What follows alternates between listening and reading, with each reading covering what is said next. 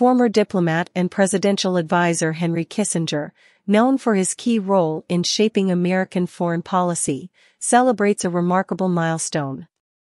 On Saturday, he marks his 100th birthday, surpassing many of his political contemporaries who guided the United States through tumultuous times, including the presidency of Richard Nixon and the Vietnam War. Born in Germany on May 27, 1923, Kissinger's influence on American foreign policy during the 1960s and 1970s remains indelible. He played a significant part in the efforts to extricate the U.S. from the Vietnam War, although his involvement in controversial actions during the conflict remains disputed.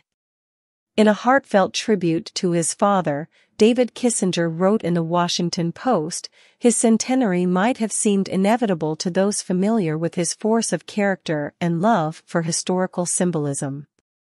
He has not only outlived his peers, eminent detractors, and students, but has also remained indefatigably active throughout his 90s.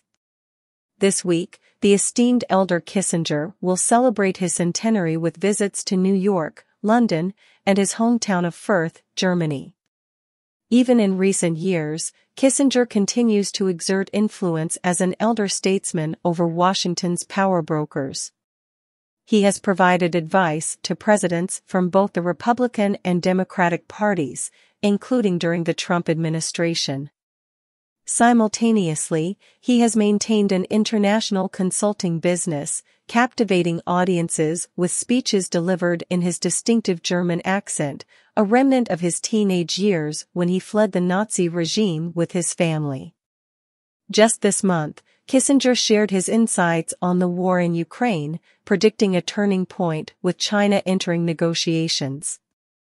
Speaking to CBS News, he anticipated that negotiations would reach a critical stage by the end of the year. Kissinger advocates for peace through negotiation as a means to resolve the conflict.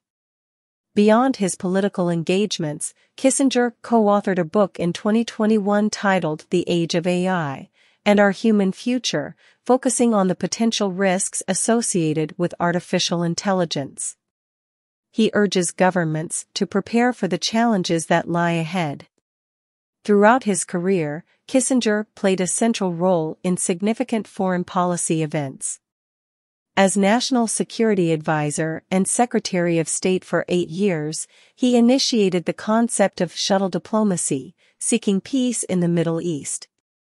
He engaged in secret negotiations with China, effectively thawing relations between the two superpowers. Kissinger was also instrumental in the Paris peace talks, striving to bring an end to the Vietnam conflict and the presence of U.S. military forces there. However, Kissinger faced criticism when Saigon fell to North Vietnamese Communist forces in 1975, with many American allies pointing fingers at him and President Nixon. They were also accused of expanding the conflict into Laos and Cambodia, inadvertently aiding the rise of the genocidal Khmer Rouge regime, which claimed the lives of approximately 2 million Cambodians. Despite controversies, Kissinger garnered endorsements for his contributions. He played a vital role in the period of détente, a diplomatic effort between the U.S. and the Soviet Union from 1967 to 1979, aimed at reducing Cold War tensions through trade and arms negotiations, including the Strategic Arms Limitation Talks treaties. During Nixon's administration, Kissinger emerged as one of his most trusted advisors, even as the Watergate scandal unfolded and led to the downfall of the 37th president.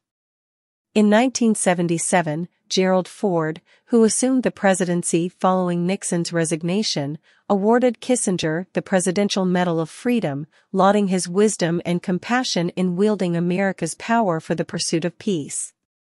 However, critics argue that Kissinger prioritized power over harmony during his time in Washington, implementing realpolitik policies that often